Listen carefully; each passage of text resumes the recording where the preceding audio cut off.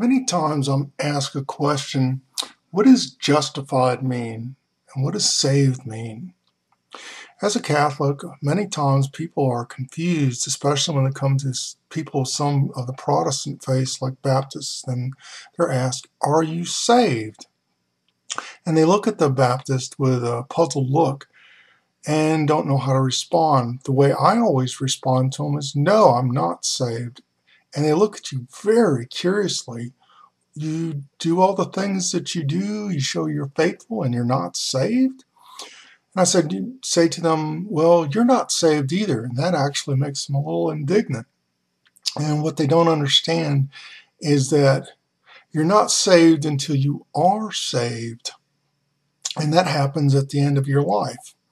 Now, there are points in your life which, say, right after baptism, right after confirmation, right after a good confession and then the Eucharist, that if you died at that second, yes, you would be saved.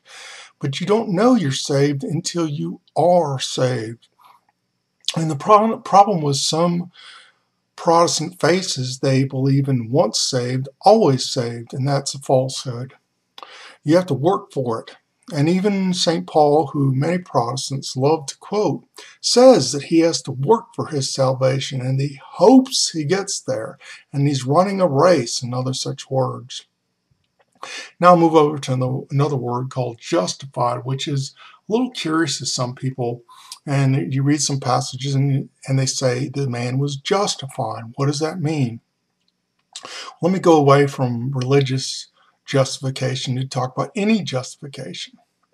Say you wanted to buy an item, a car, and you decided to get there with a certain plan. You saved money, you didn't waste money, and after a certain amount of time, you went to the dealership with the cash you had, put it down, and you have a car.